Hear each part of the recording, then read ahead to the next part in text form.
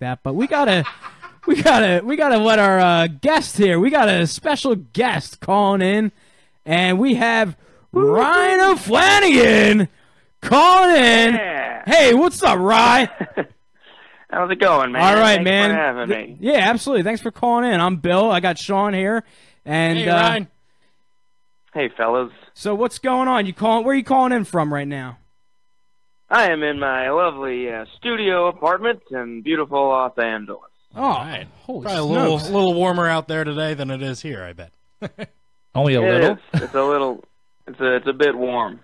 I hate to complain, seeing what you guys are going through. Yeah, I think it's about 30 out right now. Yeah, it's probably gonna drop. Oh, good Lord. Yeah, it's still below freezing.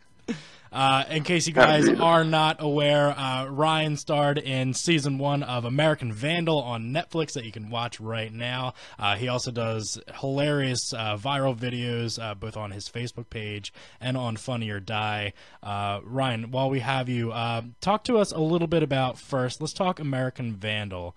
So when I first saw this, I thought it was actually just like a fake trailer.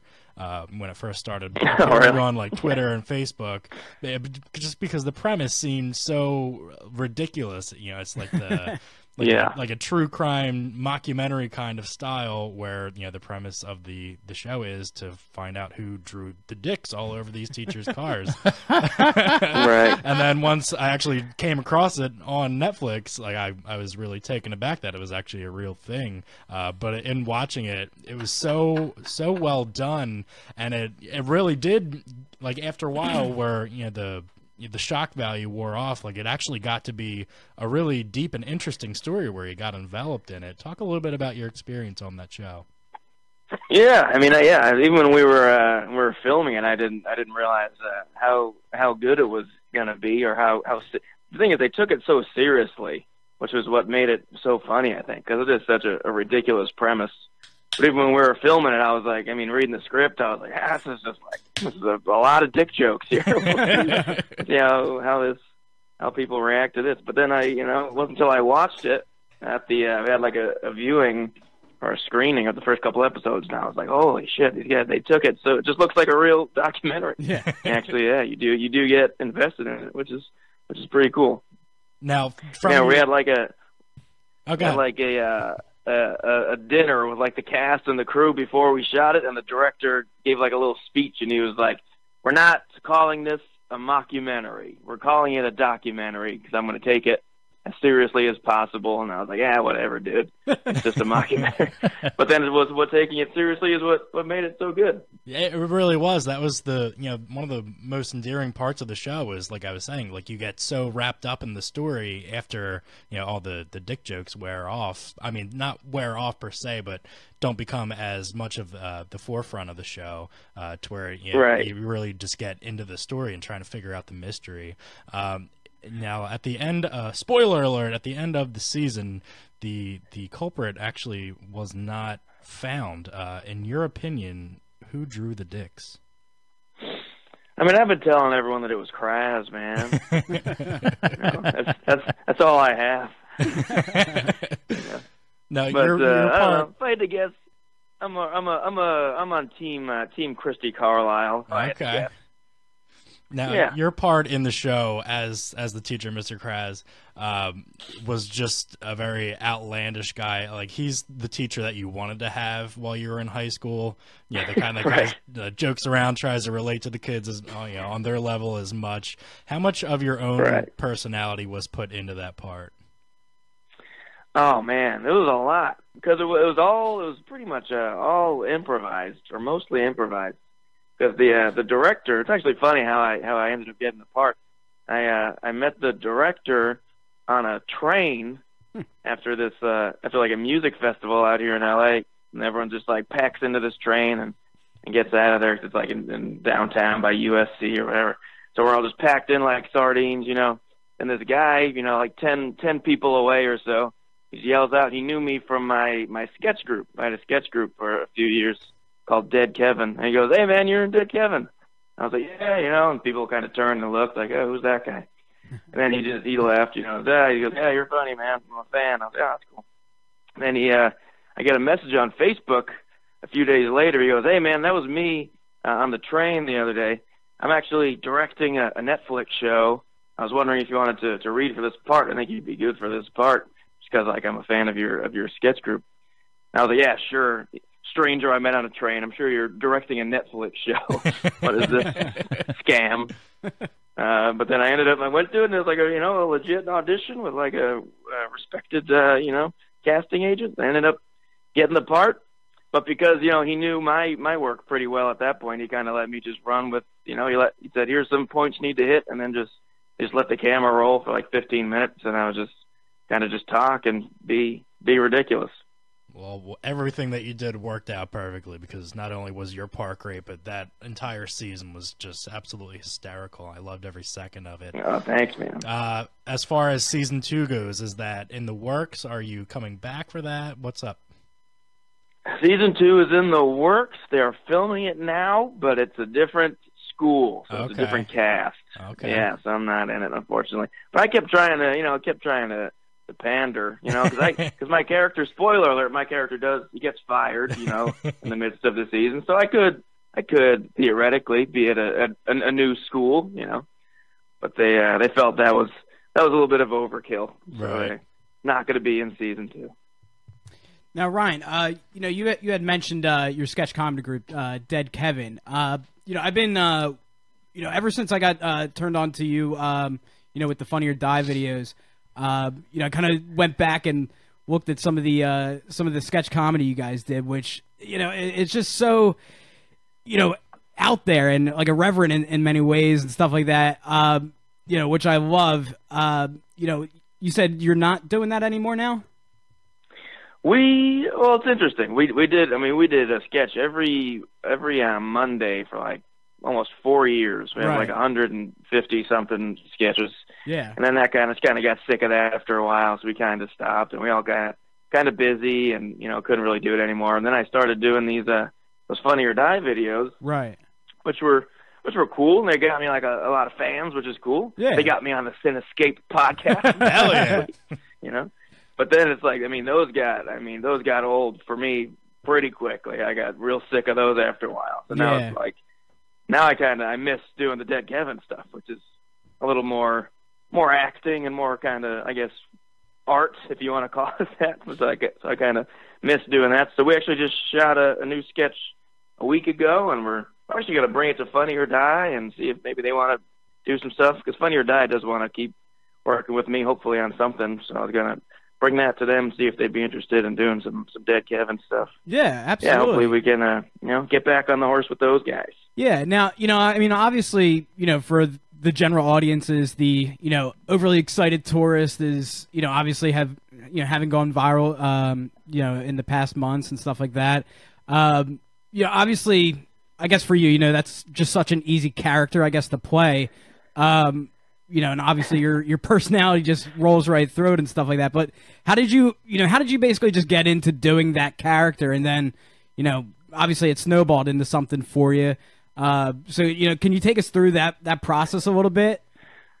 Yeah, it was pretty crazy. I actually I just shot the first one I shot was right on Hollywood Boulevard. Yeah. Which I didn't know it was going to be like a series. I put some sketches out on my Facebook this is before I had like a fan page and stuff. This is just like on my personal page. I thought it'd be funny to just be like a dumb guy on Hollywood Boulevard that's really excited to be there, but doesn't really know what any of the stars are and anything like that. Right. And I didn't have like catchphrases or anything at that point. I just I started saying, "Are you joking my ass?" That's kind of just I don't know, just like it just sounded stupid, so I started saying that, And that's what worked. So obviously the progression, you could see it through your videos and stuff like that. And I remember showing Sean here, I was like, dude, you got to watch these videos, man. Like they're so hilarious and stuff like that. And like, I think you watch one and you're like, okay, this is dumb. But then when you when you watch them back to back progressively, you're just like, and when you're drunk, too. and when you're drunk too. Yeah. Which I don't. Were you drunk or under any other narcotic influences while making those videos?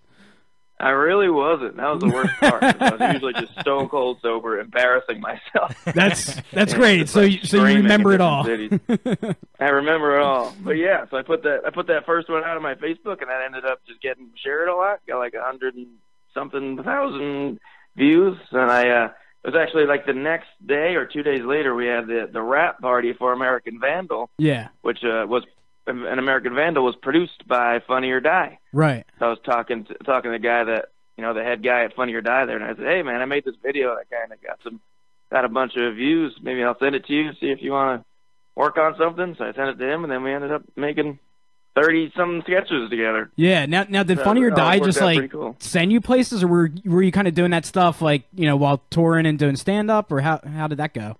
Yeah, it's kind of a mix. It's mostly places where I was doing stand up, but then they started after a while they started like routing me through different cities that were kind of like in the area. Like I had a show in DC, and they said, well, we'll send you up to Philly and Baltimore and Pittsburgh while you're in the area. So that's awesome. Knocked out those 3 cities. Yeah. So let me ask you, free paid trips.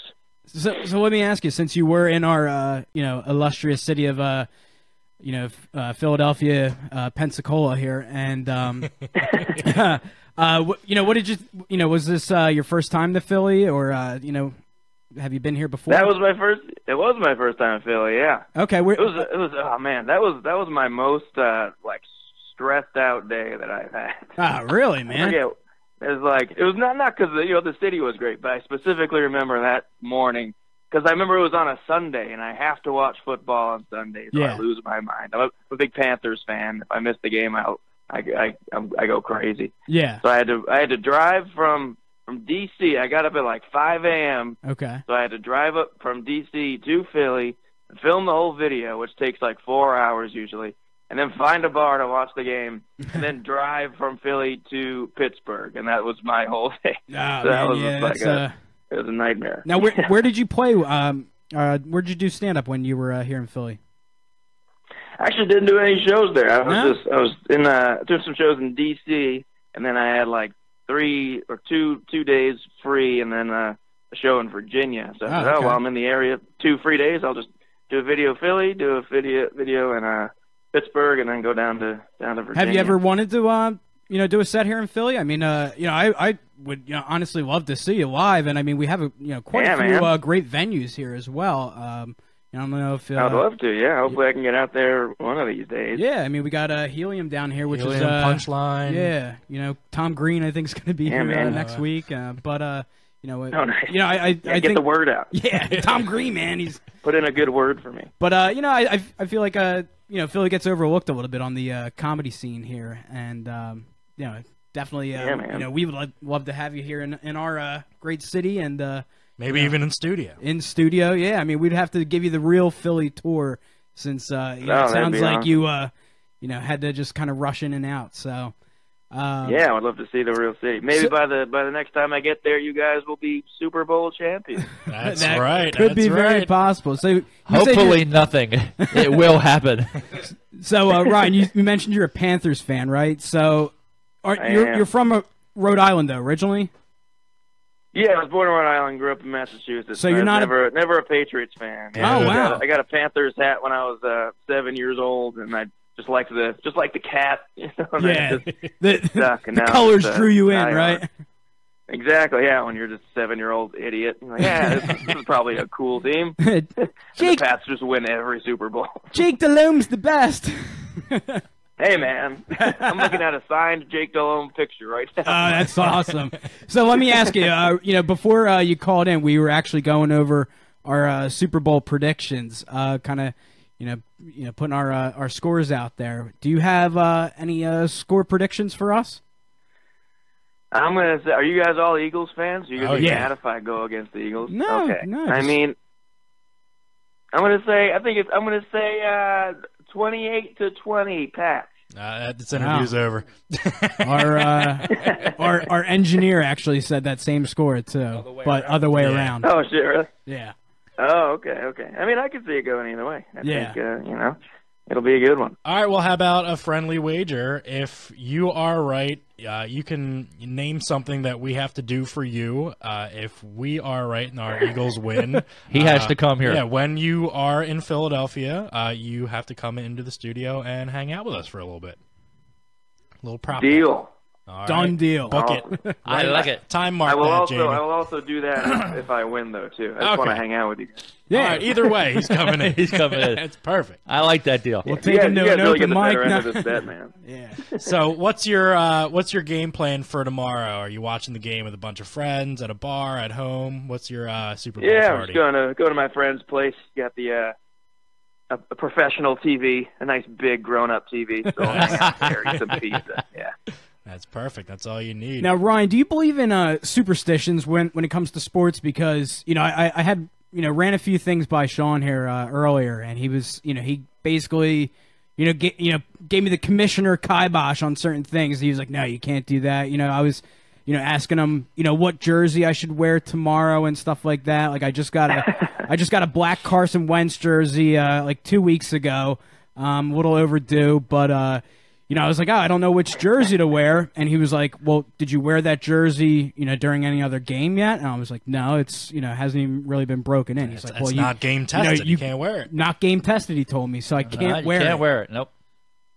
Are you, Oh, man. you prone to Yeah. any superstitions like that when it comes to your sports team? I don't, not at all. I mean, I usually go straight Panthers T-shirt. I usually go to this bar. I actually had to switch bars. That I usually watch this game at this bar by my apartment for a couple of years now. Yeah. And this year it became an Eagles bar. The Oh, Eagles wow. fans took it over, and then it was just no fun for anybody. That'd be fun for us, And though. yeah. We do that sometimes. Oh yeah, yeah, you guys and your chants, the no one likes us chants. Yeah, that's a go. I like that one. that's one of the newer ones we've been throwing out there. Oh yeah, it's very like you. We take it all as a compliment. That's okay.